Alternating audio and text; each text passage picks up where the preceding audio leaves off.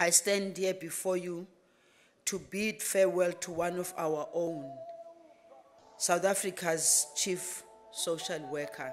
That's what Connie was. As a portfolio, words alone cannot describe our loss, for in her we have lost a servant whose commitment for doing the right thing and just getting things done shone through her work.